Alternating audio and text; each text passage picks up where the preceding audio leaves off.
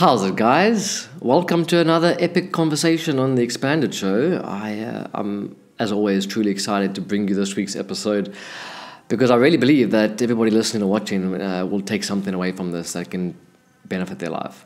So I got to sit down with a friend and colleague, Stuart Whitehead. I've known Stuart for about the last year and a half. We worked together in a professional environment, and I've also got to know him on a personal basis. But he's definitely been a mentor for me in my life in all areas, and I've learned a lot from Stuart. The conversations that I genuinely have with him when we were together it's always profound, insightful, and I always take something away. So I had to get him on the show because what he has to offer, as you will see or hear, is amazing. We tackle the subject of health and wellness, but we go a lot more deeper than the kind of surface level stuff. We look at a whole range of things to help you live your best life, basically. Stuart doesn't get sick. He'll tell you that. Today's episode will help you understand why it doesn't, and how it's possible to live a life where you're truly happy, because every aspect of your life is working in coherence. We are, as the Xpanded brand, we're also super excited to be partnering with Entourage Oil. Going to be distributing it if you guys are interested. It's a whole plant extract from the cannabis plant, and it's intended to really get your body into that homeostasis and help with healing. It's an amazing wellness supplement, a lot more than just an overpriced CBD oil. I'm going to put a link in for you guys that are interested to read up more about it. If you are, reach out. I'll hook you up, and this stuff has worked wonders in people's lives. Even if you don't have any health problems at the moment, I promise you it's such an amazing supplement to add into your life. The endocannabinoid system is something that I have only recently learned about, and I think it's criminal that we don't know more about how we can use this plant and use it for the benefits that it can offer. Guys, without further ado, we're going to delve straight into the episode. Let me know what you think. Please like and subscribe if you enjoyed this, and we'll see you on the next one. Thanks, guys.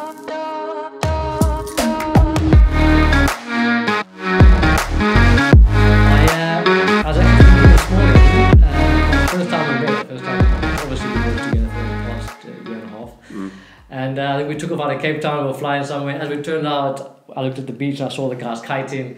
I was like, sure, it's a nice day to be kiting. And you looked at me and you were like, oh, do you kite? I think since then we've just had really cool conversations ever since we've flown together, worked together. We've chatted about so many different things that I think a lot of people might consider a bit crazy. But I've definitely learned a lot from you and taken a lot of ways. So that's obviously why I wanted to get you on today, chat about a couple of things. I want to kick this off with you. I'll never forget you telling me that you're basically in the best shape of your life now, physically, mentally, all of that.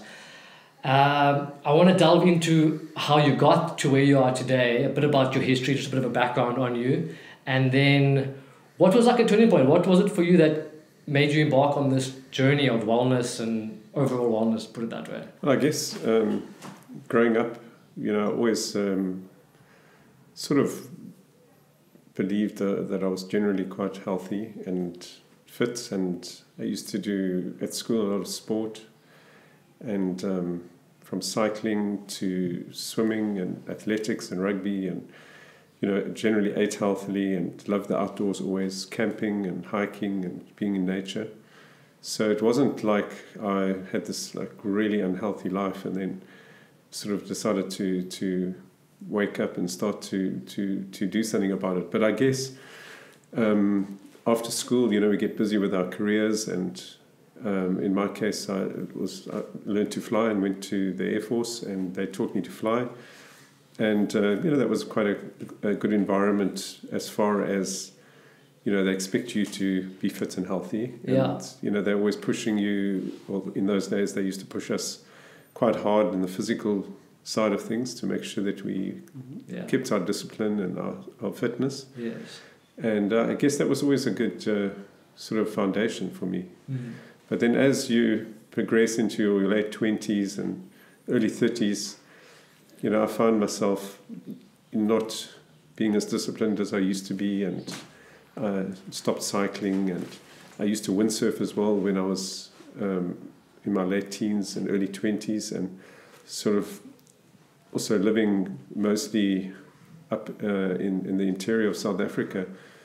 it's difficult to do those kind of water sports. You know, you do them on the dams and things, but the ocean is always, for me, the most beautiful place to do those kind of water sports. You get more wind and you've got the waves and but yeah, we were towing the ocean this morning. We can't live without it. It's definitely it's something that's an integral part of our life. But got you could say a little bit lackadaisical on the exercise, and just a little bit of running, went to gym a bit, but didn't keep the discipline. And you know what it's like in your late 20s, early 30s. You start to go to a lot of sort of social things and say drinking a bit too much. I don't say that I was like just more socially, but probably like all of us more than we should. Yes. And sort of letting go on the health of the eating and getting more lazy because we get busier in our careers. Yeah.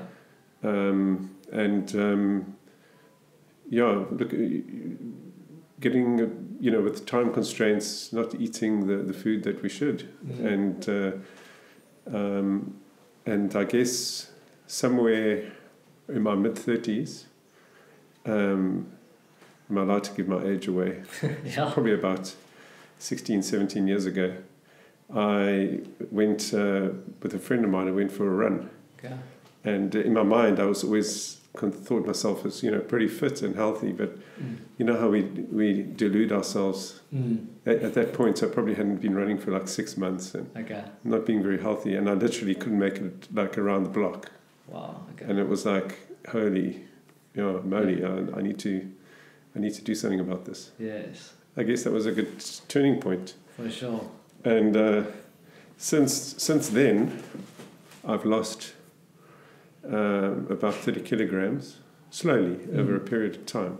And it wasn't something I just said, I must lose 30 kilograms. It was just a process of, taking one step at a time, cutting out all the processed foods and the carbs and getting more down to eating fresh fruits and vegetables together with, normal food as well, not just being, I'm not a vegan, but I do tend to have more vegetarian food now. Yeah. But back then it was more removing all the, the processed foods, the sugars and too much carbohydrates and cutting down on drinking alcohol, especially like beer and things, which is quite fattening. And that was in those days more for a weight thing and to get fit, and then just starting to do more exercise again. Yeah, I think in our industry specifically, or in a lot of industries, drinking culture is a big thing, partying and all of that. And as you get older, like you say, you do tend to slack on the health side of things. But also we weren't as aware. I think there's a lot more information nowadays to make us more aware of that. Well, the internet there's obviously more and more information on it, and a lot more people publishing books. And with Amazon.com and the availability of Kindle version of books, you don't have to buy them on hard copy, or if you do, they are easily accessible. You can get them mailed by Amazon and other book suppliers. So more and more availability of information, I guess. So it's just a case of as you're getting older, you realize, okay, sure, I got to be a bit more aware, a bit more conscious of my health. And like you said, it's not just about, okay, I need to lose 30 kilograms and make it a crash course diet. It actually becomes a lifestyle, and how do I implement the steps slowly so that it's a lifestyle and not just a thing to lose weight. But I suppose that's obviously how you embarked on the wellness journey that you're on now. And I guess also it was very gradual. So like I would lose like 4 or 5 kilograms over a period of time, and then it would stabilize, and then I would get to another point and say, okay, that's good, and I can push my exercise a bit more, and maybe refine the diet a bit more, and then it would another period of a few months, another 5 kgs or so would drop off, and then it would. So it was very gradual, and there was no goal in mind. It wasn't like I have to weigh 90 kilograms, which is about what I weigh now, but it was just let my body stabilize where it's happy and just let it go, gradually. 100%. And then, one day I was still living in Johannesburg. I live in Cape Town now, obviously. But about 16 years ago, I came down to about 16 years ago to a wedding in Longabon. And I used to live in Longabon when I was in the Air Force. I spent 3 years there, so I knew it pretty well. And in those days, in my early 20s, I used to windsurf. And I had seen kites and kite surfing kites, on TV and the internet, and read about the kite surfing. What year was that? It must have been a good few years ago. It was 16 years ago, so it's that wasn't kiting. 2004, 2005. Okay, that was the infancy of kiting. That was just starting. Yeah. Well, it started apparently in the 90s, late 90s. But really? There were the kites around then were still very new design, and the technology wasn't that good. For sure, yeah. If you look at the kites back then as opposed to what we have now. And I saw a couple of kites. We spent the weekend in Longabon and saw a couple of kites. I went down to have a look. So I asked where the kitesurfing school was, and I went off there and said to the guy, the owner of the school, I said, "Yeah, I used to windsurf and everything, so kitesurfing will be a natural extension. I'm sure I'll pick it up quickly." And he just laughed at me and he said, "Yeah, whatever." And booked about 2 weeks later some lessons. Flew down to Cape Town, went up to Longabon, did some lessons, and ended up being totally hooked on kiting, just like that. And bought my first kite, and everyone said to me, "You're like 35 years old, 40, going on for 40, and how are you going to start something like kitesurfing? You're going to go rip muscles and ligaments and break bones." And I guess it wasn't so much that I did it for the pure exercise, because it's much more than that. It's an experience with the ocean. It's obviously physical exercise, but it's an incredible way to spend time with the elements, the wind and the waves and the ocean. And it became more of like a journey for me. It's like it's more of a passion than just some like afternoon out having a bit of exercise. And the more I pushed myself with the kiting, the more I realized that, I'm not going to be the world champion freestyle kiter at my age. But I just watched my whole body change, like the muscles, the ligaments, the strength, the core strength. And there's many other ways to do it. I mean, these people who do all kinds of disciplines. Yes. But it made me realize that this... you could say, general idea in society and the things that people were saying to me, that at certain ages you shouldn't be doing certain things. Yeah.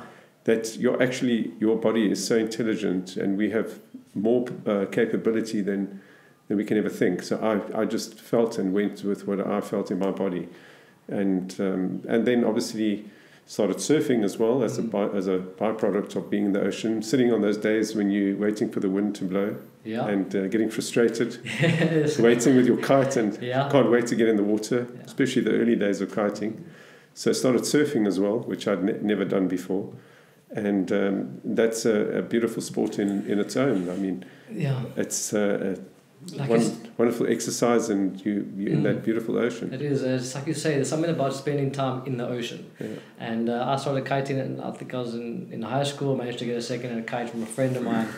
And we used to, literally when there was wind, would be on the beach kiting. And it's one of those sports that it's quite frustrating to learn for a lot of people. You don't just get it overnight. It takes a while. But once you get going, it's one of the most rewarding experiences. And you can't really explain to somebody who hasn't done it. But kiting in particular, I found is it's like you said, an experience. And there's nothing better than getting in the ocean for hours. So get out, and your whole day is just that much brighter, or surfing, or... And there's something amazing about the ocean, for sure. We've traveled around the world. You've done some kiting in some interesting places. I remember you were telling me about you were in Philippines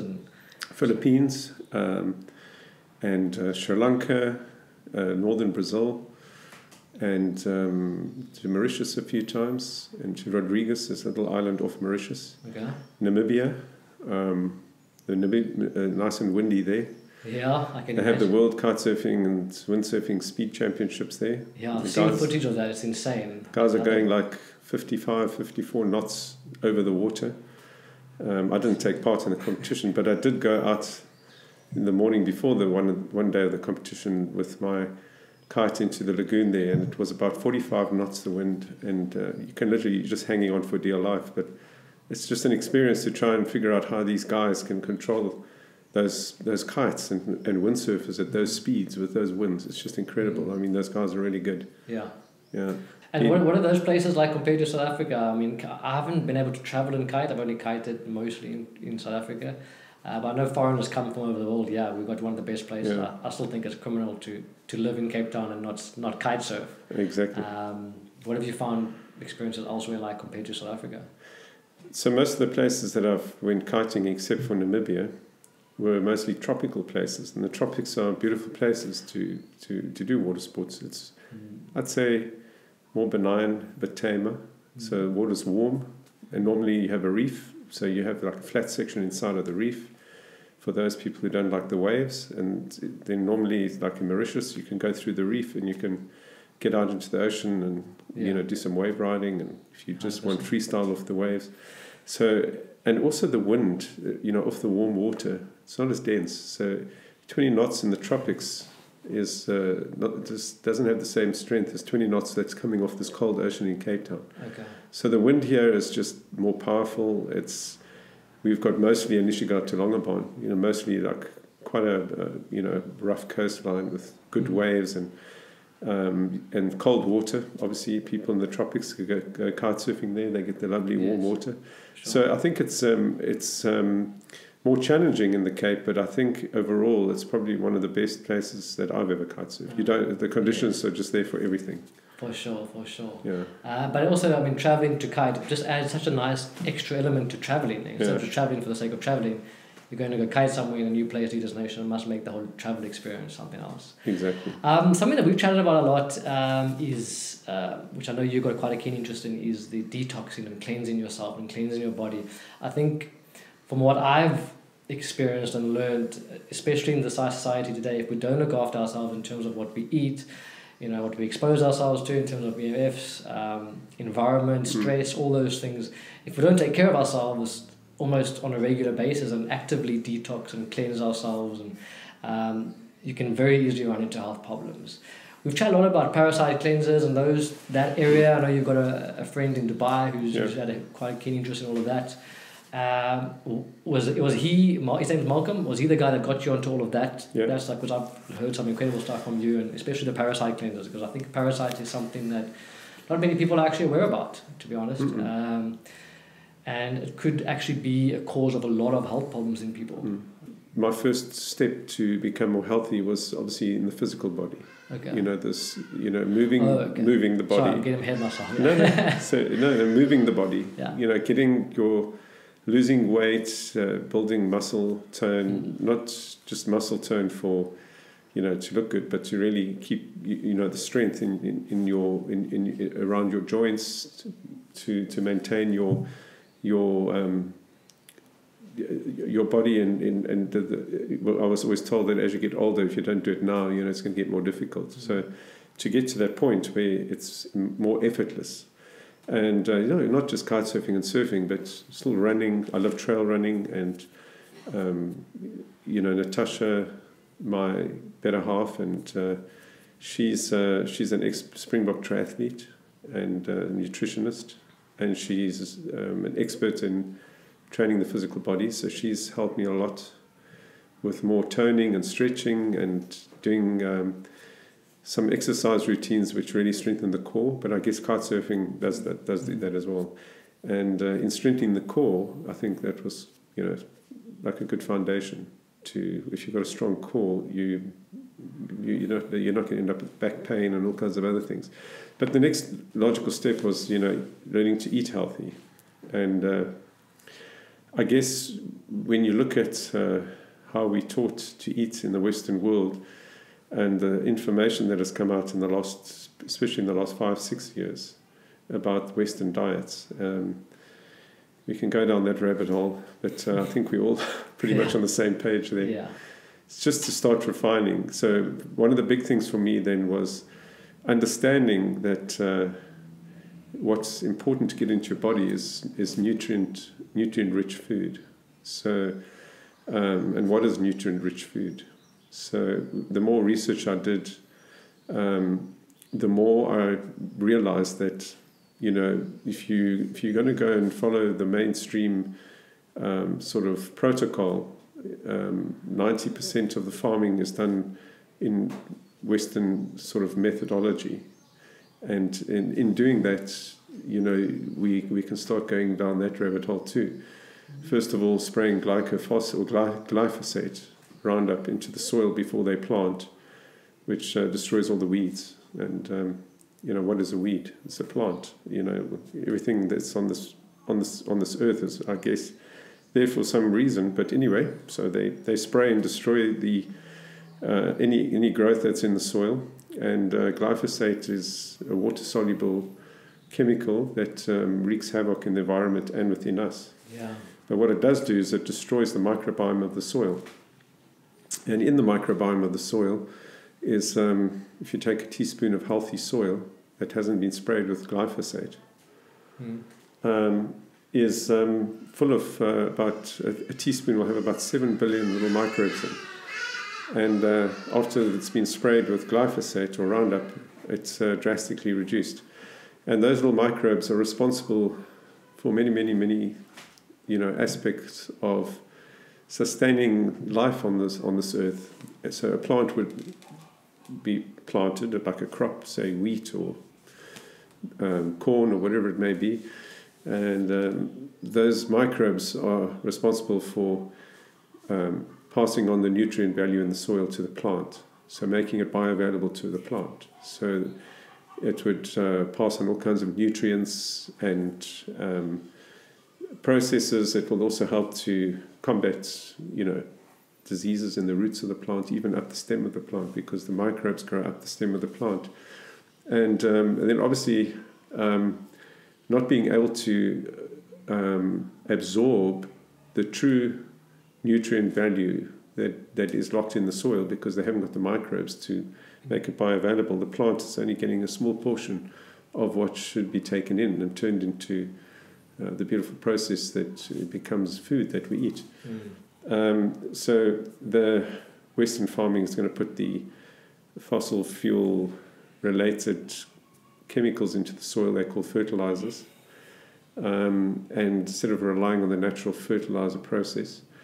And we get something that looks like a nice big ear of corn or millie or a big juicy apple, but what is the density of the nutrients in there? Being apparently, according to stuff that I've read, something that's grown organically in healthy soil has 7 times the nutrient value. And that is where our body is really building from. It's the nutrients we put in it. The beautiful sort of substances and nutrients that are locked into that soil that cannot be absorbed by the plant, which then we need in the processes to sustain us.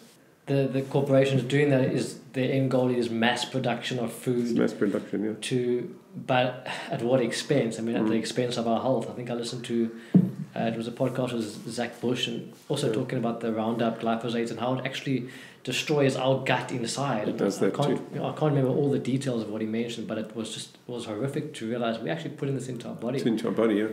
And I think we've definitely. I mean, as a society, I think we've lost touch with we've lost our connection to pretty much everything, and one of them is food. We don't realize when we eat all day, we don't realize what we're putting in our body. I've been on the kind of health journey for a good few years and more of the plant-based diet, but I wasn't really into the organic. I didn't really assume it was that much of a difference until I really started looking into it, hearing about it from you, and we've started only eating organic and getting our stuff from the market out in Philadelphia where you stay. And like you say, you might not get the biggest, juiciest looking thing, but you know that sweet potato or that carrot or whatever has been grown organically, and the nutrient content of that is so much more than buying mass-produced stuff that has been.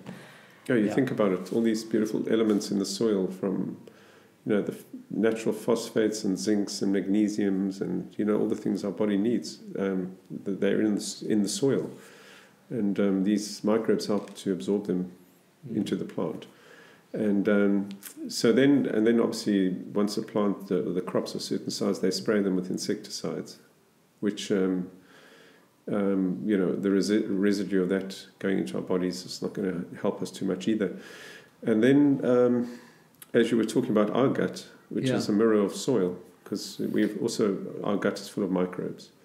And one of the biggest destroyers of the microbes in the gut that I've learnt about over the years is taking antibiotics. There may be a stage where it may be very necessary for you to take antibiotics if we have a really bad infection or something that we're really struggling to get rid of. And so it would be more mindful when you do take antibiotics. Do I really need them, or am I just using it to get quickly over some like flu or cold, which your body will get rid of anyway without the antibiotic? But you're obviously in a severe case where you really have a bad infection, take the antibiotic, but then know that you have to do a bit of work to repair what the antibiotic does to our bodies as well, because it knocks out the microbiome. And our microbiome is obviously responsible for allowing us to then absorb all the nutrients that we eat. And if you've got a compromised gut biome, a lot of the nutrients are just passing through you, and you're not getting the building blocks, which are the true building blocks of the cells, everything that makes us as human. And getting a small portion of what we're supposed to get into our bodies is obviously over a period of time, you're going to have a decline in your health and your abilities to just have a normal life. The gut health is definitely something that we're not really taught about unless you go and actually look into it yourself. And I think the mainstream healthcare system and antibiotics is a whole other rabbit hole. But I remember growing up and it was just, you're a bit sick, go to the doctor, antibiotics. And obviously not knowing much about it, but learning about it as I've gotten older. And Tara she had quite a bad infection. She went to hospital and they pumped her full of antibiotics for a few days, and her gut's never been the same since. And she's been struggling with her health in so many ways. And obviously you can't prove it, but it's like we look at that and we think, what damage are these antibiotics doing in our gut? Like you say, completely destroying the gut microbiome. But it's learning about how they call it like the second brain almost. How much more processes our gut is responsible than we think, even in terms of our serotonin production, all that kind of stuff. I think you mentioned to me. A lot of our serotonin is made in the gut. Our immune system is obviously directly related to the health of our gut. If you have a poor gut or microbiome, your immune system, generally, if you measure somebody, this is obviously, I'm not a scientist, this is just through research and evidence in my own life, but apparently if you measure somebody with immune system, immunoglobulin is a substance found in saliva, and you have a poor gut biome, and eventually get to a point where you can build your gut biome, there's a definite correlation in the strength of your immune system just by improving your gut health. Another thing that compromises gut health is excessive alcohol intake. There's nothing wrong with having a few glasses of wine or a few nice beers or whatever it may be that you partake in. But if you are binging quite regularly on like large amounts of alcohol is a solvent. So if you ever take a really strong vodka, for instance, put it in a glass and throw some spinach leaves in and stir them around, and after a period of time you'll see, in a short period of time, you'll see the clear vodka start turning green. It actually dissolves the plant wall, the cellulose wall, and the chlorophyll comes out. So if alcohol is doing that to cellulose, what is it? It's actually dissolving some of our gut biome because they're tiny little microbes. So if you have a lot of alcohol and it's before it's absorbed, busy, hanging around in the gut, it's wreaking havoc.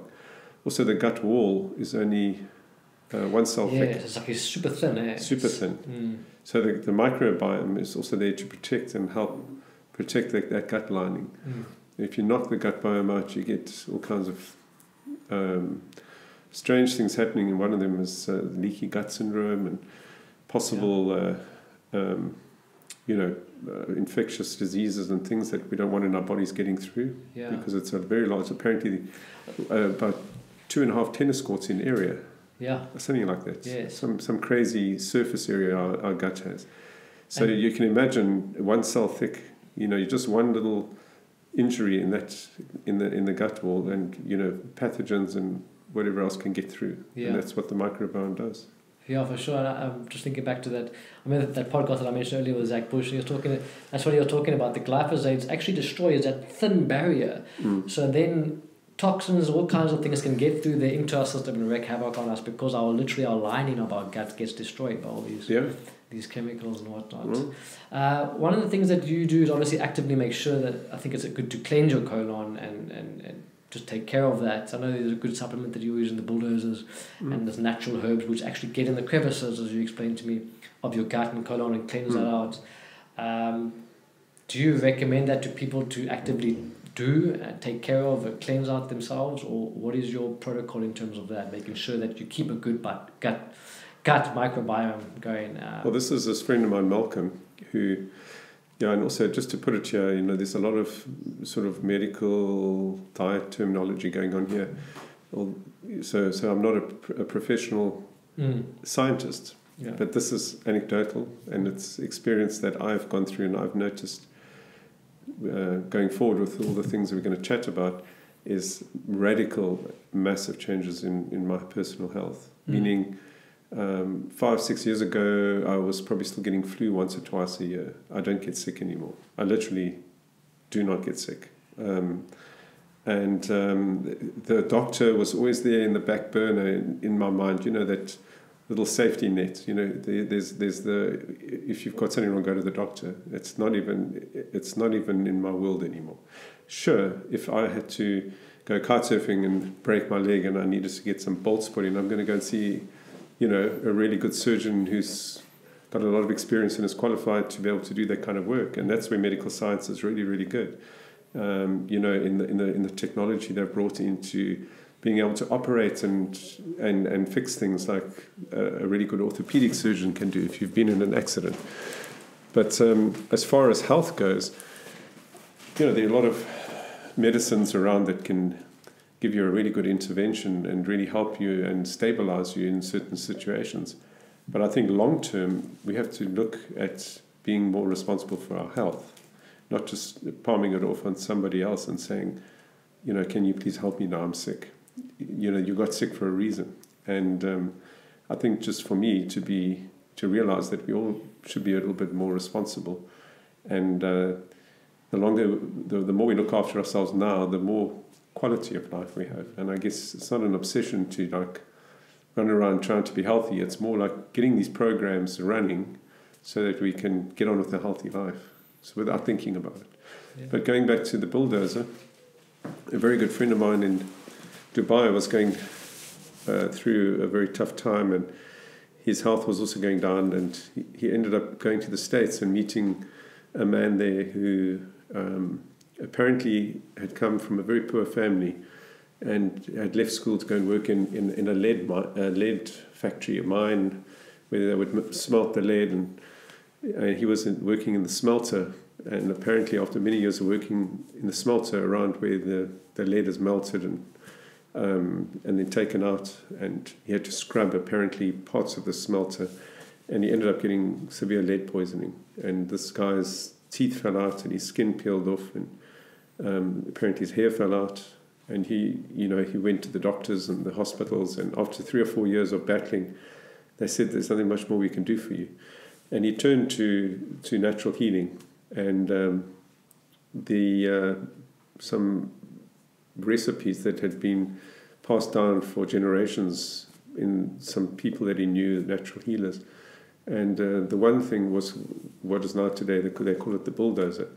So it's a mixture of natural herbs and medicines that basically very gently, so they're not laxatives, which if you've got a blocked colon, would just try and get you very unnaturally to try and get rid of everything inside of you. So this is a very gentle process, and you must understand that a lot of the toxins that are filtered out through our body, we're taking in toxins through the way we breathe, in the air, from heavy metals to all kinds of other chemicals, Yes, as you mentioned the lead, I was thinking that the heavy metal issue we have nowadays is also another reason to constantly, I suppose, detox, because we're exposed more to it. Yeah. Well, I think what's in fossil fuel that we burn from aeroplanes in the upper atmosphere that are burning these fumes that are coming out the exhaust to our cars and everything else, it's power stations, and locked in those fumes are heavy metals and all kinds of other toxins. We've spoken about the food, so you're going to get residual insecticides and other bits and pieces that are in the food. What we rub on our skin, so our skin absorbs things deep into our body. What are you putting on your skin? Read the back of the label. That was a big paradigm shift for me, I suppose. When I almost laughed at it when I heard about you just lackadaisically spray stuff under your arms and stuff, where which is full of aluminium and all these things in these products that we put on our skin, but which actually gets absorbed into us. Of course. And aluminium's a neurotoxin. Yeah. Damages our neural pathways, and they put it in most deodorants if you read on the back. Yes. So I only buy the natural stuff now, which is great, and I've definitely noticed a difference over the last 2 or 3 years of using that, and just being more aware, because there's so many elements to health, and what gets absorbed through our skin is also one thing that you don't even think about. Yeah. It's quite crazy. Somebody told me once, and you can go research every little chemical that's on the back of a cream if you want, but all these long words that you can't pronounce are generally things that you don't want to put in your body. You go buy an expensive cream to go and make your skin look good. You go, and somebody said to me one day, there was somebody we met, and she had really good skin, and I said, how or what do you is it genetic, or you use something? And she said, olive oil. Really? Been using it for like 5 years. Yeah, extra virgin olive oil. Yeah. So if you want to call it commercialization, products, marketing, the push for making massive profits, I don't know what you want to call it, but a lot of these creams and so-called lotions that we put in our body are possibly, we've lost the fact that simple things like just olive oil or macadamia oil or just the simple like shea butter or whatever it may be is going to, just on its own without all the additives. If you want it to smell nice, you can put an essential oil with it. And, it's going to do, it's full of the rich building blocks that your skin will use to make the elastin and collagen that your skin makes, the proteins that it makes to repair and make it regenerate. Yeah, it's interesting. It's the main big revelation for me was learning that, because growing up you almost think doctors are gods, but realizing that they actually don't really do much training in terms of nutrition and that side of things, and the alternative health stuff nowadays, which used to be considered, people would kind of laugh at. I see it is on the rise in terms of awareness, but there is still a kind of skepticism towards natural healing and looking after yourself instead of relying on a doctor. Of course. They're quick to give you pills to help sort out not the root of the problem, but the symptoms and all that. So what the pill does is so this guy in the States, he apparently started using this formula, and what it does is so your liver will eliminate as many toxins as it can. When the blood flows through the liver, it tries to take out as many of the toxins that are meant to be in our body, and then what it does is it dumps it down into the gallbladder and then out into the duodenum, and then those toxins will slowly pass out through the colon. But through Western diet, being lazy, destruction of microbiome, when I say lazy, not moving our bodies, sitting sedentary behind computers and in offices, and we need to also move our bodies to get the whole process of our whole system to operate properly. Everything becomes a little bit stuck, and being in the colon, in that part of the world, in our bodies, obviously a lot of toxins that are pulled out through the liver are just getting bogged down in the colon. And over a long period of time, apparently, according to these kind of homeopathic remedies, is what happens is we build on the wall of the colon and in all the little crevices, because it's such a large surface area, from the small intestine to the large intestine, you could say a kind of a build-up that is not removed, because also a lot of the Western diet is quick foods, fast foods, highly processed foods. So even just getting down to like fruit and vegetables with a lot of fiber it helps to clean out the colon. A lot of people don't have a lot of this in their diets. So we start building up these residues that stick in the little crevices of our colon, and the toxins build up in there because they're also being flushed out of our body through the colon, one of the organs of elimination. But a lot of it does go that way. And that build-up of toxins becomes even more toxic, and so you reabsorb it. And in the case of this man in the States who started developing this bulldozer, he had obviously a lot of the lead residues obviously built up inside of his body through whether it was inhaling the fumes or however it went through his skin, whatever, but obviously his liver trying to get rid of them and dumping it out through the colon, and it was being reabsorbed, and maybe his whole process wasn't working well, his alimentary canal. So he started taking these bulldozers, and what it does is it gently goes into all the little crevices and it just pulls out that residue that's been stuck for a long, long time. And it just gets that whole elimination process going. A lot of the toxins that are stuck to take them out. And within 6 months, his hair grew back and his skin healed. And obviously, when your teeth fall out, that's pretty much that's on that front. But he regained his health and became a very vibrant, healthy individual again. And he was so taken by this formula that he started learning about lots of other types of medicines as well, natural medicines. But this one is one of his mainstays. And Malcolm found this stuff, and it changed his life overnight. His health issues, and he's never looked back. Obviously, that was a catalyst to learn a lot more. Yeah. But so the bulldozer is something. We had a lady, young girl, 25 years old, who came to Natasha because Natasha's working with the bulldozers. She'd seen 3 specialists, and she was just totally blocked up. She wasn't going to. Her colon just was not working. She tried every laxative. She had been to specialists. She was actually getting to the point where it was starting to affect her health very adversely. And she met Natasha, went on the bulldozer for 2 weeks, and she phoned Natasha 2 weeks later crying at the relief, not just that how her life had just changed in 2 weeks. So there's definitely a lot of things that have been sort of pushed aside in the run of mainstream medical science. So I'm not saying it's got many beautiful things that do help us in this world, but a good balance, I think, is very necessary. Explore options if you're struggling. Especially things that are natural and that have been tried and tested by people who can give their advice and say it worked for me. I mean, it's as long as it's natural and it's not going to harm you.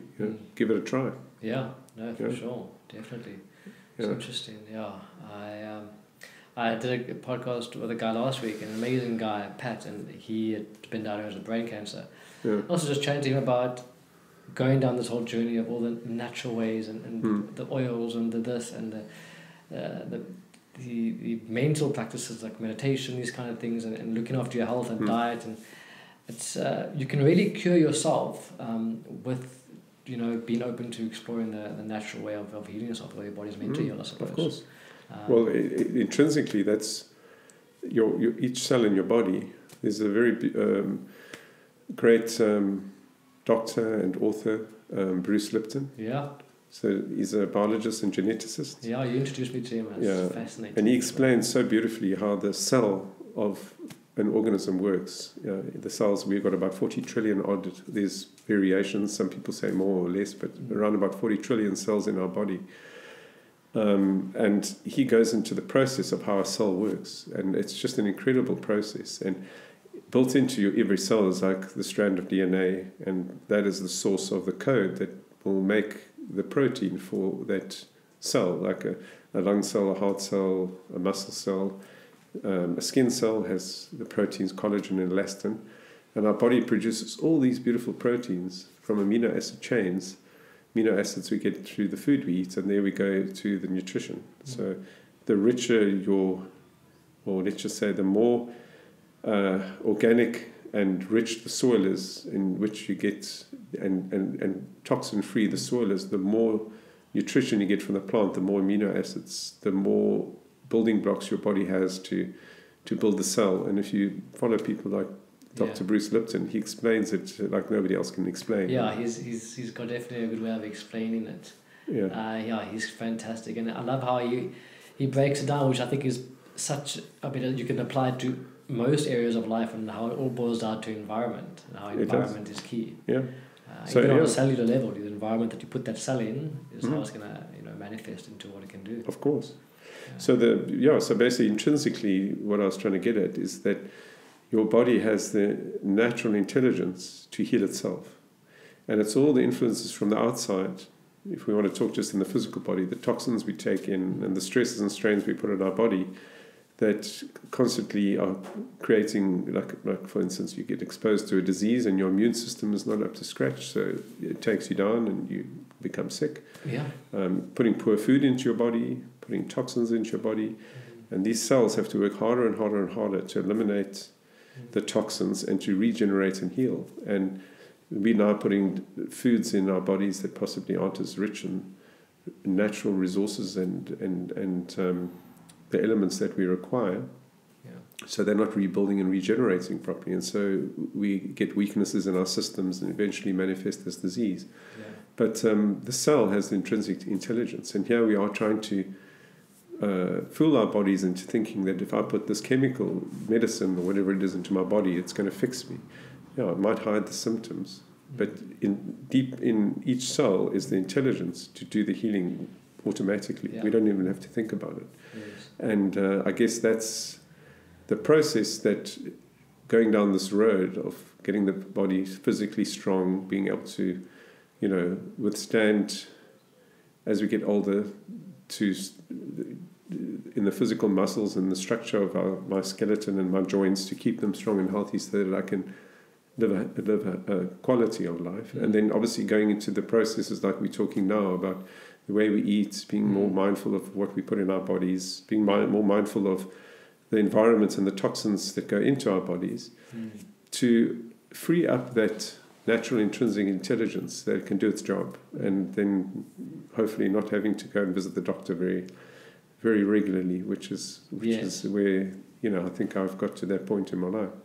In terms of people are so quick to want to rely on medicine, or like now, for instance, during this period specifically, a lot of people are pushing for the vaccine, and I just feel like maybe we're looking at the wrong thing. We're looking for a cure. Maybe we can boost our immune system to the point that we shouldn't have to be worried about a flu virus that's going around. What are your thoughts on that? I mean, like you said, your body can heal itself, and we built to fight off bacteria and toxins and bad viruses or whatever. What is your thoughts on that? Well, personally, due to my stance on limiting artificial chemicals that I put into my body, so and to antibiotics, and unless I really have such a bad infection that I realize that I need help, I'm not going to be arrogant. Yes. And obviously science has brought humanity a long way, not just in medicine, but machinery, technology, IT, all kinds of incredible technology. So, but I think there should always be a balance, meaning, this world, this earth, has got so many beautiful creations on it. I mean, all the animals and the plants and the way everything and the way life interacts and participates, and has learned to dance this beautiful symbiotic sort of dance and develop to where it is. Where does that intelligence come from? What is driving it? I mean, can we manipulate something from scratch? And I'm not talking about genetically modifying something. Can we make DNA from scratch? Can we do that? I don't know. Not that I've read or...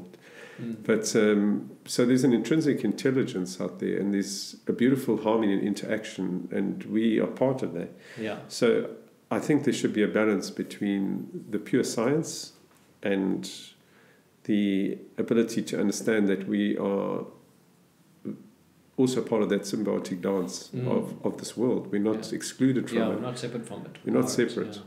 So going back to the immune system, I truly believe, I mean, long before this COVID outbreak, I haven't been going to the doctor for years, and I don't get sick, and other people around me do. And I have got no different genetics. I've got 3 sisters, and one of them is following a pretty healthy diet and looking after herself, but the others are not, and maybe they're prone to getting sick more than us who look after ourselves more. So all I'm saying is genetically, you don't have to start going into all this one's got a predisposition for this genetic disease, but just generally like year to year, like having flus and cold and everything. If you look after yourself, I think you can stave that stuff off by, and I say I'm not a scientist and I'm not going to go into how it's measured and studies, but from my own evidence and the things I've done in my life, I don't get sick anymore. So I think our immune system is boosted by a number of things, and that's true now. Also, I have done some reading on it. Obviously, by trying to eliminate toxins out of our lives, having good detoxes every now and again, and that bulldozer we spoke about is one of them, because it helps to pull the toxins out through the colon, and there are other beautiful ways of detoxing. So, for instance, going on a vegan, for me, some people are obviously vegans, but if I, like for a 2-week or a 1-week period, like go and source really good quality food and vegetables and fruit and eat as healthy as possible, and then towards the end of that, go on a juicing fast, but try and push the fasting as hard as you can. Yes. Meaning, if you can do it with water for as long as possible. And obviously, it says allowing the body, because you're not taking in all these complicated substances of eating all this stuff that we put in our bodies and drinking all these things that we do in life. You're just giving your body a break. And it's allowing your body to clean house and to get rid of all the junk, and to just, from the cellular level, just to pull everything out and go through the normal organs of elimination, which is sweat through the skin, and then obviously through the colon, through the urinary tract. We breathe out toxins, and just to allow your body to just because getting rid of all that junk just allows the natural intelligence of the body to kick in and start to regenerate and heal. It just gets rid of all the noise, and it allows your body to focus on what it's supposed to do. Fasting has definitely been something that's kept coming up through the years, and I've tried a couple of fasts, and I was skeptical a few years ago with fasting, but I must say, once you look into it and listen to the experts speak about longevity and the cell regeneration and all that from the benefits of fasting and giving your body that break, it's definitely quite powerful to do intermittently every now and then. It's definitely something that I would highly recommend. But like you say, there's different ways of doing it, and there's different ways. But just basically giving your body that break and not just eating constantly all day, every day, which I think we're so used to doing in society. Something else that really interests me, I've been on the physical health interest in terms of my diet and been more on the plant-based side of things for a few years, and obviously seen massive benefits in that. But then as I've looked into people like, I know you're interested in Dr. Joe Dispenza, even Bruce Lipton, all these guys, John Keogh, who are on the forefront of merging science and spirituality and all that, putting into our body food-wise what we eat, and that is one thing, but then something that we don't really consider is our emotional state, our state of being, and that stressful lives we live day to day, which we don't sometimes realize, learning about the sympathetic, parasympathetic systems, all of that, and how our health is directly impacted by that has been quite phenomenal for me to understand, especially the role that emotions play. I know we've chatted a lot about this. What would you say that you do in your life, or how do you approach that aspect of keeping yourself away from that negative environment and allowing negative emotions to negatively impact your health? So now you've touched on something that is probably that the tip of the iceberg is all the stuff we've been talking about. Yes. Eating and eliminating toxins out of our bodies, and generally exercising and being healthy. And obviously those things are fundamental. They're like the foundations. So, but I think probably that's, in my humble assessment, probably about 20% of the work. That's just to sustain the frame and get the cells going and everything running like sort of seamlessly in the background. But when you start delving into emotional states and our perception of this world and how it triggers inside of us, every emotion triggers the autonomic nervous system, which is the hormonal system. And I think that is the 80% of our understanding and learning about the incredible technology that we have in this body of ours. And that is where we truly start to, I think, heal at the most fundamental level, is understanding what our hormonal system or our biochemistry and neurochemistry is capable of. And you can do any amount of trying to fiddle with it from the outside, meaning putting substances into your body, be it medical drugs, as in pharmaceuticals, to try and solve problems. And some people go down that horrible, terrible rabbit hole of putting in all kinds of other drugs and things into their body that, trying to escape the reality of dealing with these emotions and things that have come our way, and end up, destroying their bodies even further.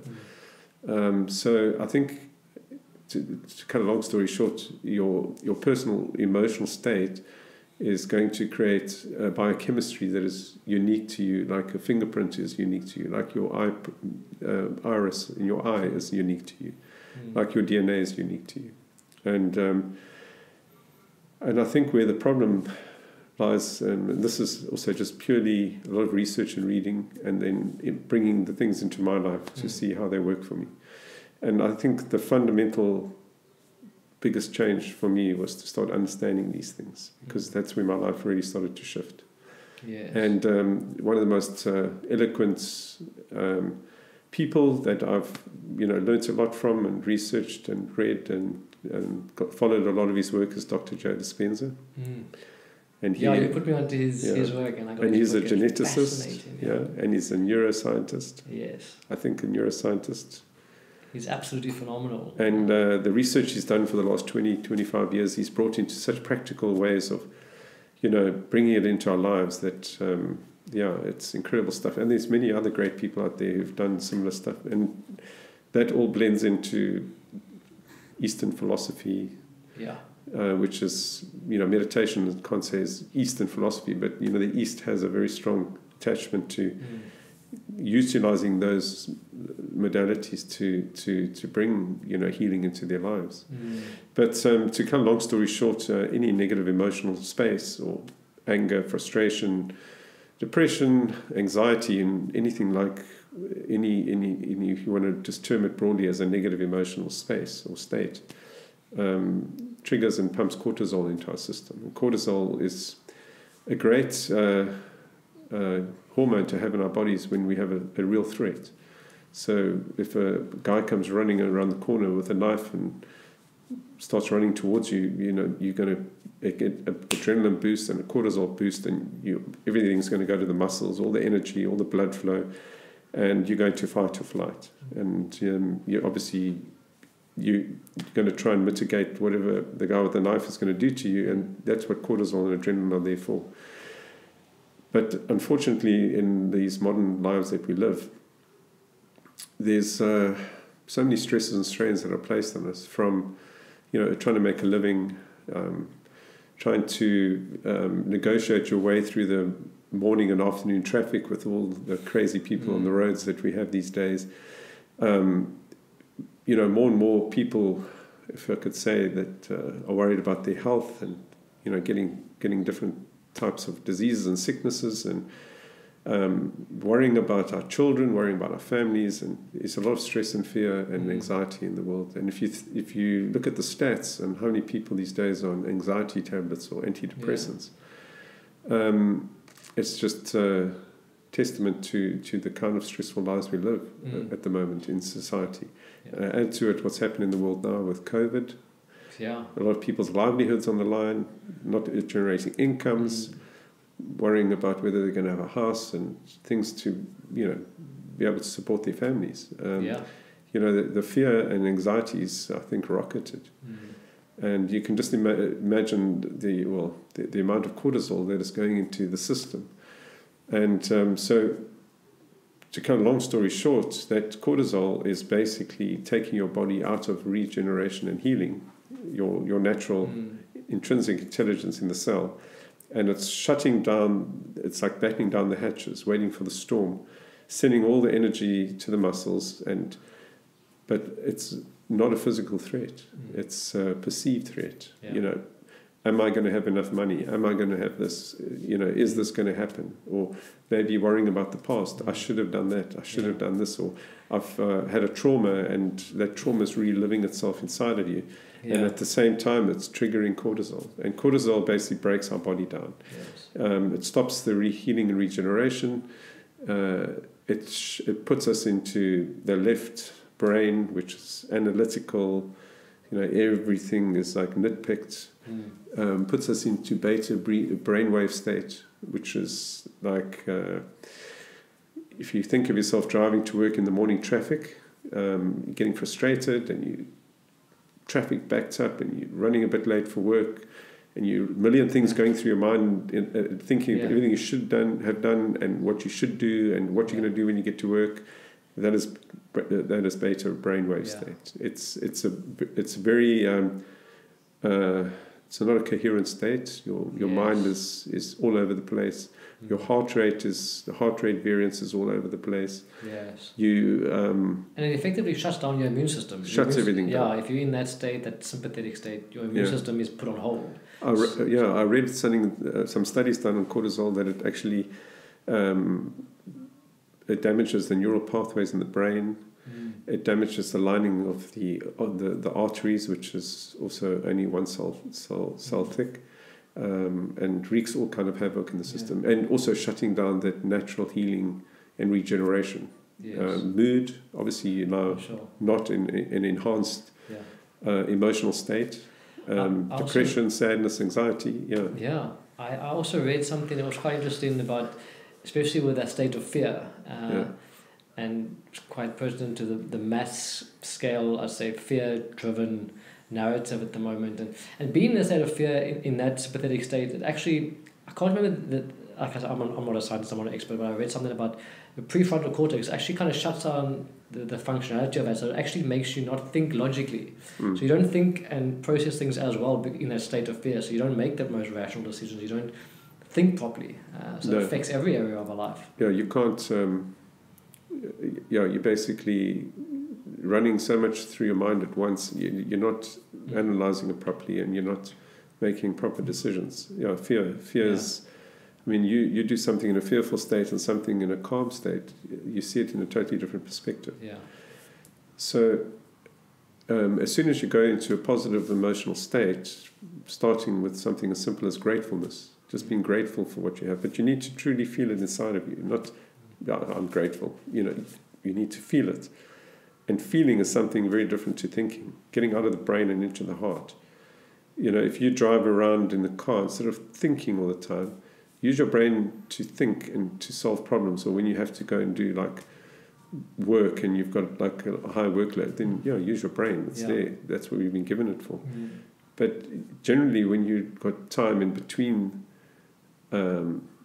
times of high workload or trying to solve problems or do things that you need to cognitively engage in, go into the heart. Think about, feel the situation. When you meet somebody, feel what they feel like.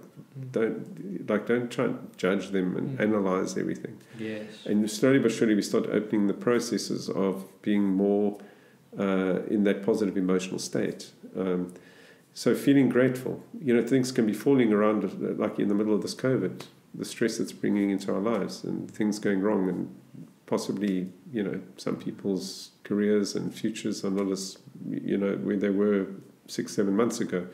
But even in that, in this time, and even in those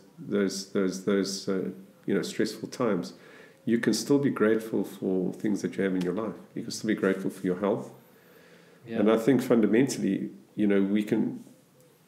we rush off and we try and make these livings and make this money and buy these material goods and push for this life. But what are we without our health? Mm. And we're so busy investing in all those other things. How much time do we invest in the very thing that keeps us happy and in a good quality of life is this health that we've been given? So without it, we are nothing.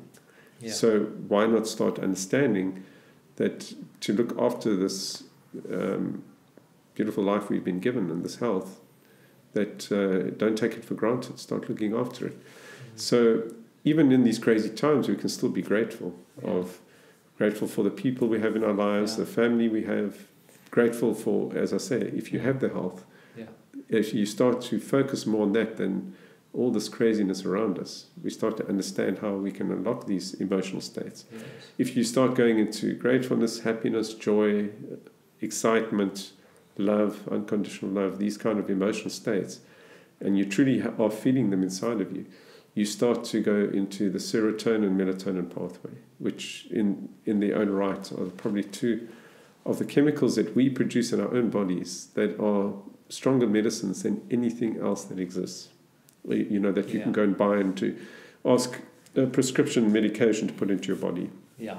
And serotonin, if you go now, we're talking about emotional states, but if you go back to the physical discussion we had earlier, those microbes in your gut are producing a lot of our serotonin. Mm. The food we eat is pro or against serotonin. So obviously, so your mood is directly affected by your state of being and what you put in your body. Yeah. One of the building blocks of serotonin is tryptophan, which is an amino acid, and it's in many of the foods we eat, but very, very, very rich in the fruit and vegetables that we eat. Mm. And then serotonin giving us that super boost in our mood, feeling like you in a positive emotional state, joyous, happy, grateful, just feeling good. Mm.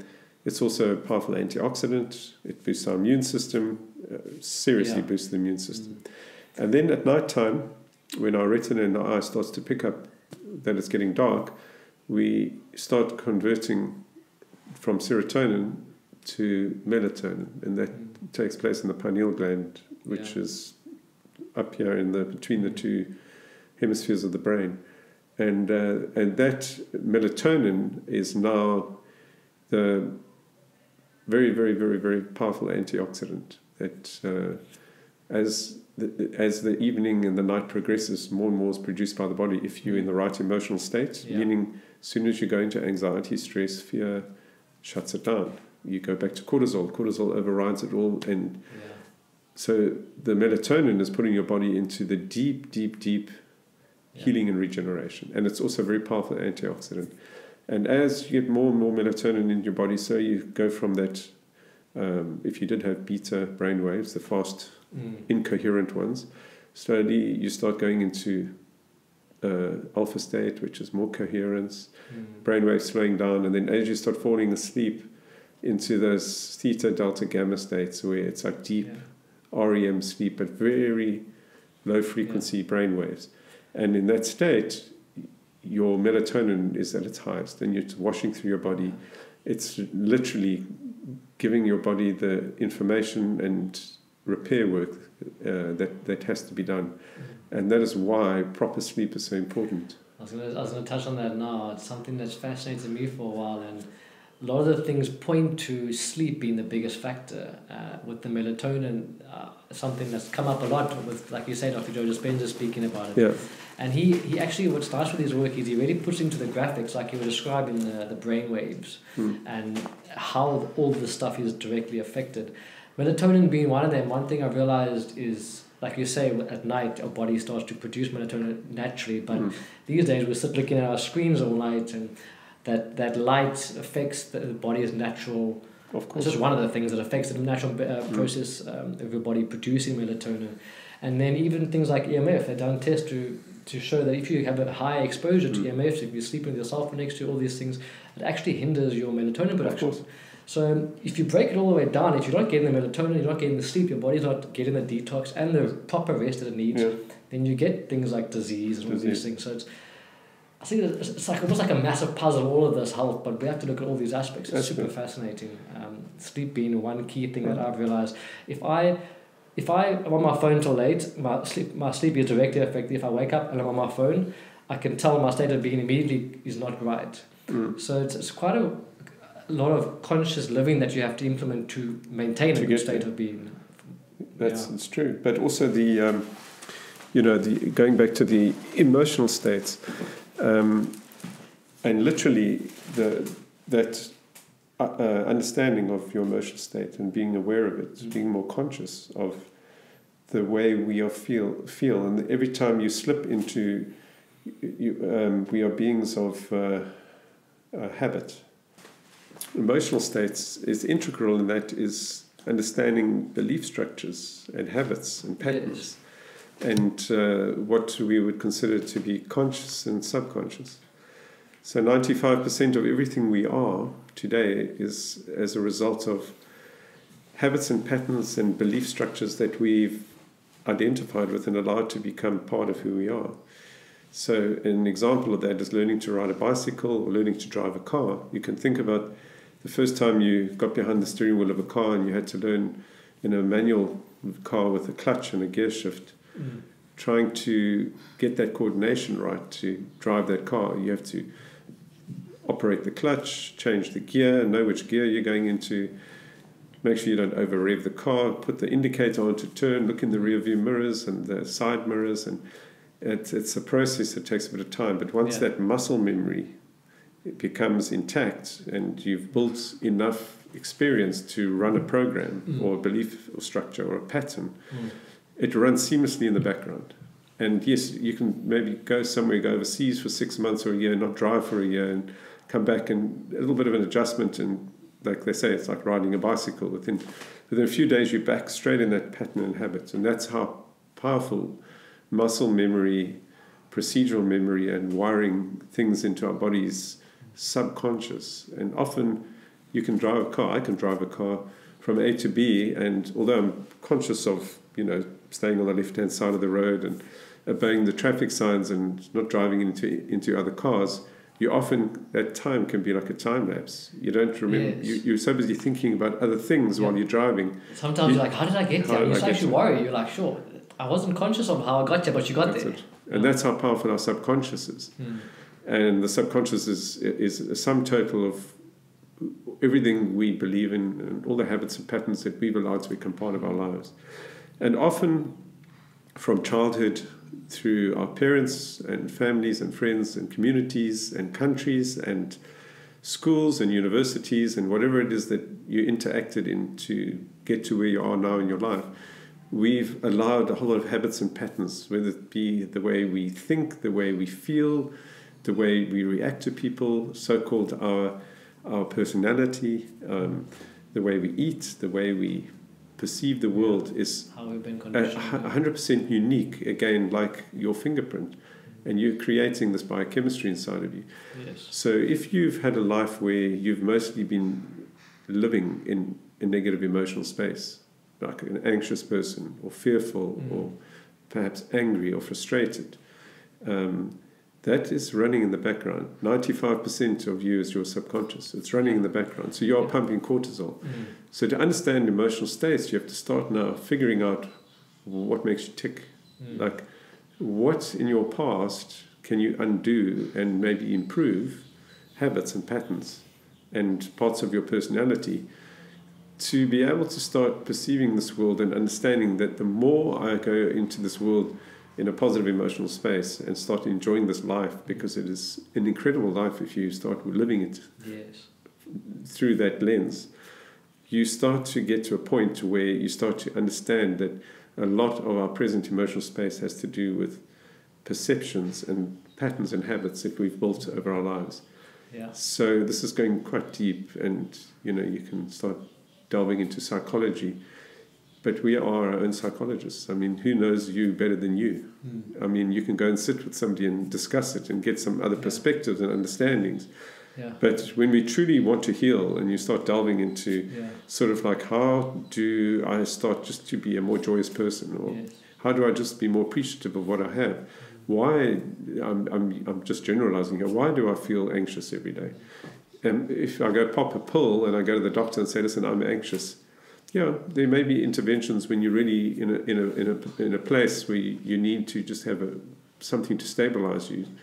But you can't live like that forever. You need to start figuring it out. And I think this journey, that's why it's like a journey for me. Yeah. It started with just getting fit, and slowly but surely I started just unlocking, and obviously met some incredible people along the way, and read incredible books from people who have a lot more knowledge than I'll ever have. But just integrating my lives and trying them, and fiddling with them a little bit, and seeing like, how does this impact my life, and where does it go from here? I think the biggest moment arm or leverage that I've got in my health is to start to understand patterns, belief structures, habits, slowly changing them, no radical, just like small shifts. And the more you do it, the more you understand how it works. And then into trying to have a more sort of get myself into a positive emotional space, not by pretending or like repeating mantras or this NLP, and just trying to actually physically changing the patterns so that I start perceiving this world differently. And then you start going into the melatonin and the serotonin, melatonin, and those pathways open up and literally can be measured. I know that they've done measurements on immunoglobulin and getting into positive emotional states using meditation. And over a 3-day period of a meditation workshop, literally the immunoglobulin, or a measure of your immune system, is 50 to 100 times stronger than it was in the day you walked in. And tracking people who use these modalities who have chronic diseases, from cancers to heart disease to diabetes, cleaning up the eating, learning to understand how moving the body, getting the body fit and healthy, and then starting to access the ability to start healing your life by changing those patterns and habits, and starting to live in the high emotional or more positive emotional states, that you actually people have started to heal without going to have these serious medical interventions, which sometimes work and sometimes don't. Now you mentioned psychology. I've also had quite a keen interest in that, and looking into specifically what kept coming up is also your childhood and what kind of patterns and beliefs and structures that you adopt, and that when you're unconscious of, if you don't do the work to become conscious of it, you'll keep reacting to a situation, just call it traffic or whatever. And getting a bit on the esoteric side, now you mentioned meditation, the Eastern traditions, that kind of stuff. For me, it's been interesting. It's to look at how to change that state of being.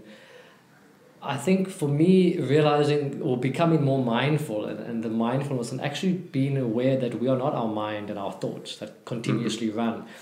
And so the first step for me was actually noticing my reaction to something, noticing my feeling or my negative emotion, whether it be frustration, anxiety, and just noticing that state of being. And I think once we get to that place of being mindful of it, then you can take the steps to change it. One thing that I've struggled with is we can't avoid the stresses of life, especially during this time. And there's days where I feel quite frustrated and whatnot, but I definitely feel that you have to put in the steps in terms of practice, whether it be gratitude or even going for a run or doing small things to get your state of being right as well.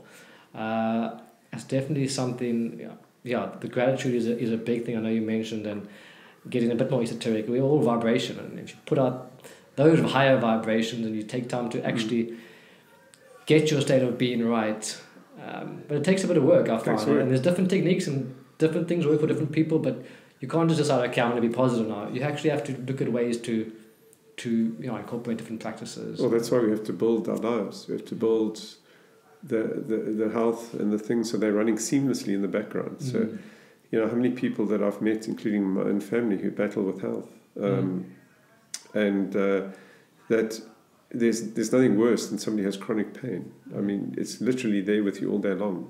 You know, it's something you just can't get away from. Yeah. So to go back to, you know, your health is integral to experiencing this life to its fullest. Yeah. So we need to, where we started this conversation, get those things down pat, running in the background, so that you start focusing what I would say is the majority of the iceberg, which is patterns, habits, rewiring. You know, that when you create when you do something new, say I decide to stop brushing my teeth with my right hand and use my left hand, it feels strange. But when you do it, you actually lay down new neural pathway. Yes. And the more you activate that neural pathway, the more reinforced it becomes, the easier it becomes. And eventually, if you use both hands to brush your teeth, you might end up not really having a preference anymore, because you've wired both parts of your brain. And in doing that, learning a new language, learning a musical instrument, learning something new, learning every day, you're wiring your brain. You literally, they've figured out that our brain has plasticity. Yeah, what's the term? Neuroplasticity. Neuroplasticity. So you're literally wiring your brain as you go through the day, and the more you start pushing yourself, and don't maybe the word pushing is wrong. The more you have interest in expanding, you know, who you are and what you know, the easier it becomes. Eventually, it's another thing that becomes seamless. Yes. Every day, you just have the nature to be inquiring and just try and figure things out, learn things. Sure. And obviously, you don't always want to be pushing boundaries. You just want to have fun sometimes and just be. And I think that's what I was going to add to that, how you get into those states of, you know, good emotional space, being able to access the serotonin, melatonin pathways, which go to work and do a lot of healing in the background, is we have lost the ability to understand about what being in the moment is. And so a lot of the time I find myself, I'm very guilty of it, is going into the past. And, I should have done this and I should have done that. And, you know, why did I go down that path? It's done. It's gone. It's part of my subconscious now, and it's a pattern or a memory or a habit maybe I got from something. But in the now, in the next 10 seconds, I create my future. So in the next 10 minutes, next hour, next 2 hours, next 3 hours, rather than waste my time and energy thinking about the past, start finding solutions to change the way I'm moving, and to start figuring things out and eradicate that pain or bad memory, or not eradicate it. You know, you deal with it. It's part of you. It will always be part of you. But it won't trigger you anymore if you find a solution to move beyond it. So go and do something else and learn something else and bring something else into your life that is going to bring you fulfillment. And that memory is maybe a trigger point to say, hey, but look what I have now. Look what I've done, because I've gone and done the things I should have done 10 years ago, but I've done them anyway. It's taken me 10 years, but I've done it. And it's that being in the moment. But then at the same time, a lot of us worry about the future. And what can you do about the future? You're worrying about what? Yes, it might happen. It might not. Things could change tomorrow, and what you're worrying about is no longer even relevant. So going down that path of worrying about the past and the future, how much of, if you sit down and figure out how much energy am I wasting, because you've got so much time and energy, worrying about the past and the future.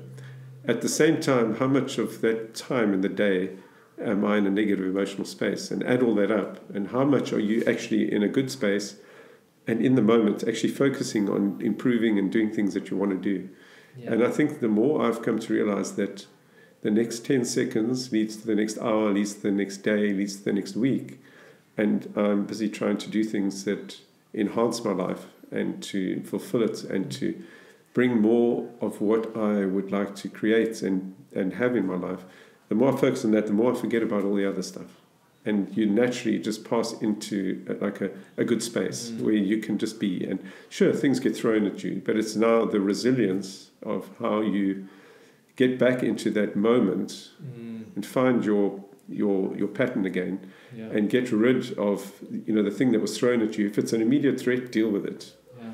But if it's some arbitrary thing that could be, could not be, maybe, go back and start creating your life how you want it. And that's where we find the I think the ability to get into that positive emotional space. Yes, I think that, just going back to your mention earlier about the pathways in the brain, and I think that notion that our brains kind of stop developing as we get to a certain age, and then that's it, is obviously old now. And it was a nice analogy I read, how if you think of like a mountain and you go skiing, and if you ski down the same slopes, you eventually form a crevice there, and it's like our pathways in our brain. We do the same thing all the time. But if you adopt these practices like meditation, these kind of things, it's like a fresh snowfall, and then you can rewire and create new pathways in your brain. And it's all these practices which get into the present moment awareness stuff. I think it's something that all of these, if you look at any spiritual tradition or any of these teachings, it all kind of points to that present moment awareness. And getting really esoteric on it is all you really ever have is the present, and the future and the past is just the concepts. Everything only happens in the now, which has been it's easier to kind of to get to grips with intellectually than actually know it. But I heard something the other day that was quite profound for me, and it was Peter Crone talking about this present moment thing, and he was just saying, all you ever have is now, the present moment. The past and the future, it's only conversations that you have, mainly with yourself in your head. That's it. Which is language, which if you break down is words, and if you want to get very esoteric, is words of vibration. So if you're having anxious thoughts and you're stressing about the future and you're putting out that vibration, that's a precursor for things like anxiety, disease, all these things. And so it's quite a profound thing to find yourself being mindful of yourself stressing about the past that you can't change, or worrying about the future, when you really get to it and realize, okay, hang on, what can I control right now in the present moment? It's quite it's easier said than done. I'm a victim of falling out of that all the time, but just maybe finding little moments in the day where you actually become aware and trying to create more of that space, I'd say. And that's where we recalibrate and start changing habits and patterns. And the more you refine them, the more the aware you are, conscious you are of the present moment, and the more you're aware that you can change those patterns and habits and belief structures, and they impact us a lot more than you think. Going to somebody like Dr. Bruce Lipton, who speaks a lot about epigenetics. Epigenetics is a scientific study, and it means in Latin above the gene. So many of us have been taught to believe that we are basically given the genes by our parents, and whatever is in that genetics. And if you want to go into, if your father's side of the family is prone to cancer, you're probably going to have a good chance of getting cancer. And science is now proving that this is not really true. If you start following all this stuff that we've been talking about, especially the emotional states, the serotonin, melatonin pathways, the melatonin is a key, because what it does is, if you have a weakness in your genetics and you are really getting that pathway active and getting the melatonin through the system, through what we've spoken about, you actually don't have to go down that genetic route of, if your father, his family is prone to cancer, getting cancer. It's only if you totally unconsciously live your life and pound it and your body and your health every day by not looking after it, that is the weak point that will spring a leak one day and you end up having the family disease. But if you are more mindful of it and understand these processes, you basically bulletproof yourself against that genetics. And epigenetics is basically the study of how we can live beyond the DNA that we were given, meaning how we wake our DNA up, I guess. And they say that only about 5% of our DNA is active. Watson and Crick, they did the Human Genome Project, where they mapped the whole human genome, and they worked out that only 5% of our DNA is active. Okay. And the other 95% is what they call junk DNA. But scientists are starting to wonder, is it really junk DNA? Is it just not been switched on yet? And in the study of epigenetics, possibly, is that the pathway to switching on dormant parts of our DNA that will enable us to live way beyond what we consider as possible now. What is possible in the future. And we are so, as a society, obsessed with technology and machines. And here we have this incredible technology built into us that was given to us by, if you want to say God, nature, whatever you want, the earth, inside of us. And there are some incredible scientists who are now doing work in these and trying to understand and unlock what's in our DNA. And it's quite intriguing to see what comes out. But I think in interacting with this stuff day to day and understanding it more, you start to be able to be a measure of this. There's a very good teacher, you want to call it teacher, his name's Sadhguru. Lives in India. He's got, I think it's about 500 million followers around the world. He even talks at some of the big medical schools, and they do all kinds of tests on him. And he can consciously change his brain waves to gamma states within a short period of time. Profound stuff with their body. But he wrote a book called In Engineering, and so his big thing is that what science says exists is only what they can measure. And science is only as good as its measuring tools, which is the technology they have at the time. But as we progress into the future, so those measuring tools become more and more refined, so we can see more and more of what so-called doesn't exist, but as soon as they measure it, it exists. So his famous words that I always carry with me is that the things already exist, but they just cannot be measured yet according to science. And he in doing his work that he has done, using all these different modalities, he's basically anecdotally, in his own experience, been able to measure things that there are no machines to measure yet. And I guess that's something that I take, is that to believe that there's a lot of things that are possible, but it's going to take time for science to reveal them. For sure, and then also our beliefs in that being possible, because I think a lot of the limits are self-imposed on ourselves and what's possible with our body and genetics and of course. But that's what I love about people like Joe Dispenza, is that they merge in that science and spirituality, and they take in that field of work, and they're showing what was once laughed at in terms of Eastern wisdom, and people like Sadhguru and talking about these things and changing states of being and all that, and they're actually starting to be able to measure it and see how we can influence our own body with the power of our mind and habits and etc.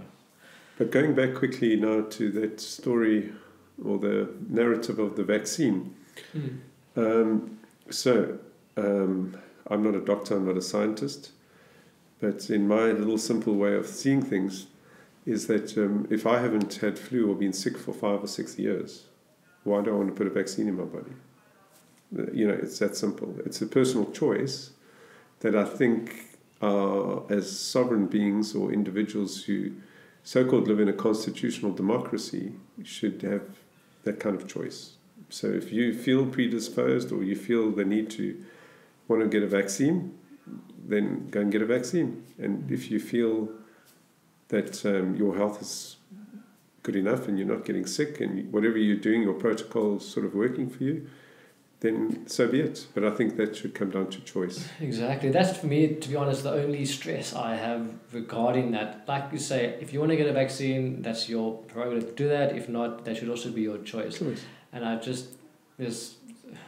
haven't looked too much into it, but a lot of talk about limiting people's freedoms if they don't have a vaccine, and potential mandatory vaccines by enforcing that if you can't go do this if you haven't had a vaccine. So I think hopefully we don't ever get to that, but I think it's like you said, it should be up to choice, and we shouldn't limit people's freedoms. And I think there's many ways in English, the old saying in English, there's many ways to skin a cat. Yeah. I mean, there's many ways to get around a lot of things in life, whether it's building a car or how you want to go about creating something, new technology. I see you've got an Apple computer there. Apple uses their own programs, and you get the Windows-based operating systems and many others. So there's not only one type of software to run a computer. There's many different options and possibilities. And like I think that analogy is true for, the medical fraternity and science. Science has a lot of things that they really have brought to the party that has improved our lives. In medical science too, but also at the same time, you can't just write off all the natural ways of doing things. It's a balance. As soon as you start going down that one path of like only medical science works, you open up a can of worms, I guess, because we still are living beings that benefit from the things that nature gives us. All the beautiful natural foods and things that we can go and interact with in this world. We are a lot more. I think a wholesome approach is the way to go. Yes, and like you mentioned, balance and finding that balance. It's not just this that works or that works or science or this. It's taking a bit of everything and creating that balance in your life, I found. Yeah. Interesting stuff. Any habits specifically that you do in your life or that you have on a personal level that you integrate every day or regularly that you found has a massive shift? Any particular habit or so?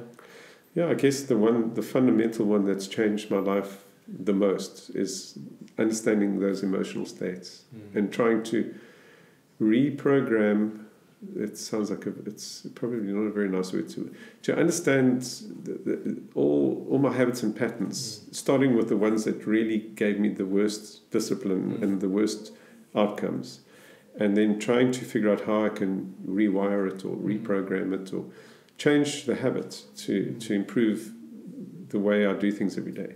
And in doing that and slowly working over a period of time through the bigger things, the bigger old bad habits, and then as you move through them to the smaller bad habits, to eventually waking up and it's just like I've got a new way of doing things, and putting me in a positive emotional state. I think that's the most powerful thing that obviously the eating and the exercising and everything in the background, but that is slowly but surely as you do things, it becomes a habit. Yeah, okay. And I think it's just creating good habits is probably the most powerful thing that I've learned. Another question I wanted to pick your brain on, something that I've struggled with sometimes is obviously falling into that unconscious.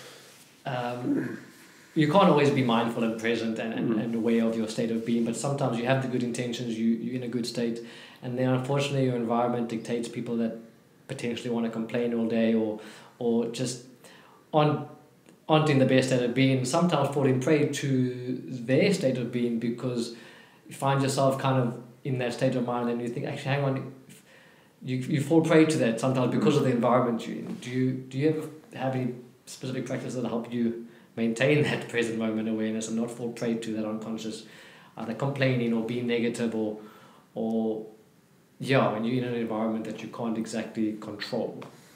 I think other people. I think it's to be grateful for what I have. Okay. Gratitude. So when everything's falling around me, if it's really like it's such a bad day, is to obviously try and interact with whatever's coming your way and try and mitigate it and get out of that situation if you can. And at the same time is to go into just being grateful for the things that I have, like being healthy and being in a good state of mind and trying to work out whether whatever state around me that I don't want to be in anymore is going to last a long time or not, and to try and mitigate it. Okay. And to mitigate it as positively as possible. Yes. Because negative things can sometimes bring really positive outcomes because they show you. I think to answer that question in more depth is if something goes wrong, I try and figure out, is it making me fearful? Is it making me anxious? Is it making me worry? Is it making me sad? Is it making me figure out what emotion I'm feeling? And a lot of the time, it's like a reflex reaction. We go into fear, but why are you feeling fearful? Is your life at risk? Then get out of it as quickly as possible. But if your life isn't at risk and it's some perceived threat, I think one of my biggest lessons is to try to learn to let go of fear, let go of it, because fear is very destructive. It shuts us down. As you said, it shuts down your cognitive thinking. You can't solve problems properly.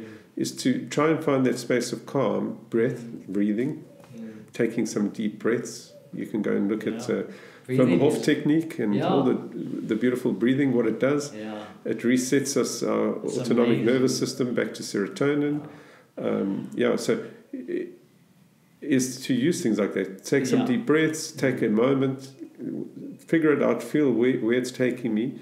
And if it's fear, if it's a real perceived threat, like somebody's running at me with a knife or there's a car driving on the wrong side of the road, I'm going to address it immediately. I mean, you take the fear, get the threat out of the way, and then go and do something to get rid of that adrenaline stuff, get it out of your body.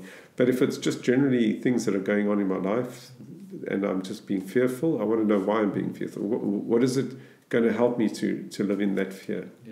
And then to find that way back by listening to some nice music, listening to a podcast, getting your mind off it, going for a walk, going for a kite surf, going to do some exercise, spending time with people you want to be with. If you can't do all those things, some breathing and just trying to get back in that gratitude. Definitely. The breathing is something, like I keep saying to people I chat to, but I've tried many different things, a lot of them interesting, but the one thing that I've found which has been absolutely phenomenal is the Wim Hof breathing. And me and Tara do it quite regularly in the mornings, first thing, and I do like 20 minutes of that, put it on the TV, and just guide it, and like you just breathe intensely with the breath holds, and it's just an amazing, you come out of it and you kickstart your day and you immediately in such an amazing space. And there's techniques like that if you can, a lot of teachers as well point to the breath and using the breath, but it's quite a powerful technique. I think it's really great. There was a point there about the parasites you were asking. I never answered. So there's some really nice parasite cleansers, natural things that we can use. And the bulldozer has some of it in. And there's another stronger version of when I say stronger, it doesn't mean like it's more chemically toxic. It's just got more of the natural herbs that go for the parasites. And we're full of different parasites from in our alimentary canal, in our gut, from roundworms to tapeworms to all kinds of things, and even tiny microscopic things and candida. We got parasites, we have liver flukes, we have parasites living in our organs. I mean, they're literally everywhere in the environment. And going to go and take a strong chemical that they will sell you over the counter is poisonous to our bodies, and also doesn't really effectively eliminate the parasites. And there's some really incredible protocols, and one of them being these things that this friend of mine has introduced me to. Another one is one that we have growing here in the Western Cape. It's aloe ferox actually. It's a crystallized sap they take from the aloe. And it has massive detox and also natural, I don't like to use the word laxative, but stimulate you to eliminate all, to get your body to eliminate all the toxins in your body. It's a massive gut detoxification, parasite cleanse and everything. And you can just imagine, having parasites in your body that you don't really want to be there, and they're taking a lot of the energy and the vitality from us. And also some of them have apparently, according to research, could possibly cause disease as well. So to have a bit of a detox and a cleanse, like once every 3 or 4 months, to really get in there, and not just to get all the toxins out of our body, but to try and eradicate some of the parasites. Is a powerful thing to free up a lot of, if you want to say, energy and things that your body can use for other things. It actually drains your energy, some of these parasites. It's something that I think we've spoken about a lot, and I think we could chat about for hours on that topic specifically. I know you and Natasha are involved in certain people who've come to you guys for help with that. So if guys are more interested, I'll definitely... Does Natasha do consultations with people? She does. Oh, is it? Well, she's... a nutritionist, so she started utilizing these parasite cleansers and detoxes for people. So another great detox is niacin. Yes, that's also something you put me onto, which I've been using regularly. Vitamin B3. And then what it does is it dilates the blood vessels below the skin surface, so you get this like red glow to your skin, and you start flushing. And through sweat, going for like a run or walk outside, especially in the day when it's warm, or a sauna or a hot bath. Yeah. So you sweat, and a lot more of the toxins, because it's one of the organs of elimination. A lot of the toxins, heavy metals, all kinds of things come out through the skin. And the niacin is also a very strong antioxidant, and is very, very beneficial for apparently for the telomeres and the telomerase structure of our DNA, which is basically where our DNA, when the cell replicates, the telomeres are involved in the replication. As every time we have a replication, the telomeres apparently get a bit shorter, but this apparently can be slowed down and repaired with very, very strong antioxidants. And apparently niacin, which is basically vitamin B3s, is at higher doses, is really beneficial for DNA health as well. Amazing. Not just for detox. So there's a lot of very simple ways that are not expensive. A lot of simple, natural ways that you can heal your body. Sure, we could chat for hours. I know we've probably got about 5 minutes left on there. Yeah. Starting to flash there. What I want to start to end off with is, so you've obviously been in a leadership position for quite a while and mentoring people and working with people in our industry, and moving forward, you've got such a wealth of knowledge. Are you looking to, I know you mentioned to me looking to do mentoring, is that correct? Or to help people in their lives, or what are you looking to do? So in the work that we've done in aviation is getting into a position where a company or an organization puts the trust in you to be able to guide people and to help them in their careers, to build the capabilities and knowledge and abilities and belief in themselves to be able to move forward and become really successful at what they do. And obviously in the industry we're in is obviously in the aviation side. But through all that and through all the learning I did for that, specifically that task of mentoring is obviously not just relevant for aviation. You obviously have to have a knowledge of the industry or the information that you're trying to motivate people in. But I think inherently I've always loved to give back, service, to help people. If I see people struggling, it's my natural tendency to just want to help them.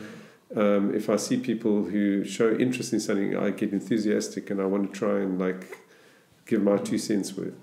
So in everything that I've learned through my profession, and in the mentorship I've given in the role in the organization that we're in, and learning those pathways and the skills to be able to try and guide people and help them in all the things that I've learned personally in my life, I find it's like a natural flow to want to be able to help people to be able to find these methodologies, and it's not about teaching, it's about just waking things up in people.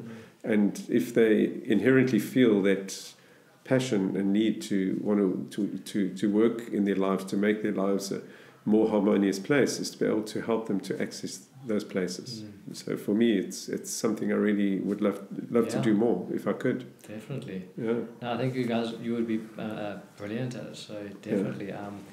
And I think between you and Natasha combined, your knowledge and interest in the wellness field. If people out there are interested, I'll definitely send them your way. It's been amazing to hear the stories of people that have healed themselves through you guys. And that's what I just remembered what I wanted to say earlier. You were talking about the fear and making decisions based on fear. I think I've also said this before, Jim Carrey, who said it best. A lot of people consider him a bit crazy, but when you say something to the effect of, we either make decisions based on love or fear. Yeah. And you've got to try and choose love most of the time, but a lot of the times we make decisions out of fear based on practicality. We think it's practical, but it's actually a fear-based decision. So it's sort of recognizing that, try not to let the fear run our lives. That's it. Well, ultimately, everything that we have in our lives, everything from our health to everything we attach materialistically, relationships, is all around emotion. Because because your emotion pulls you in a direction, and you're attached to something emotionally. So everything you have is literally emotion. The more aware you become of your emotional states and how you act in your life, the more you refine what you actually are creating in your life. And I guess as well, another thing is like the people you choose to have around you. 100%. I mean, look what Natasha has done for my life. Not that I rely on her as a crutch, but together I wake up and it's like seamless. She's such a positive influence on my life, and she's got such a powerful emotional state on her own that you can't help but let it rub off on you. So to have those people around you is also, I think, pretty awesome. Environment around in terms of people also has been quite an eye-opener for me. It's an integral part of maintaining a good life. On that note, this camera's flashing right at me. I think we could definitely chat for hours, and we're going to have to do another podcast in the future. Is there anything else you want to end off with? Or should we end it on that note? Well, thanks, Darren. It's been the first time I've ever had a podcast. It's quite an experience. It's awesome for me. First time having somebody, it's always a first, starting up this podcast, chatting to you. We've chatted, as I mentioned, plenty of times before, and every time when I come through Philadelphia and I see you, we can chat for hours. So it's been an absolute pleasure to have you on, and I hope even if one person takes something away from this, that for me is also why I want to do this. It's amazing just to, I've learned so much from podcasts, and it's changed my life specifically. So that's kind of the goal of this one, and having everyone just right up that alley. So thanks, Dave. Appreciate it. Cool. Yes.